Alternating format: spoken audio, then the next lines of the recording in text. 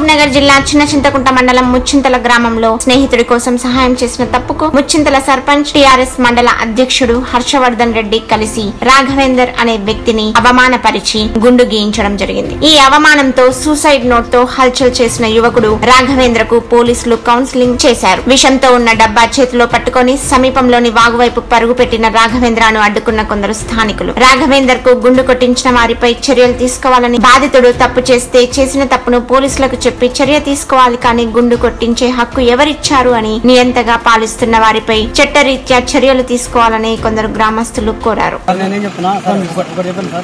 Complaint సరే Chintakunta 100% Chintakunta complaint ఇస్తే ఎస్పీతో పోతాము.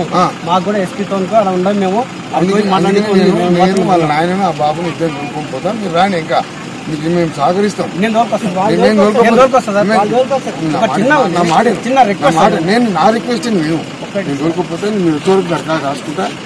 మీకు మీరు చదివినాకనే మీరు ఓకే అన్నాకనే నేను కేసు రిజిస్టర్ దొబ్బినెత్తి చేపించిండు.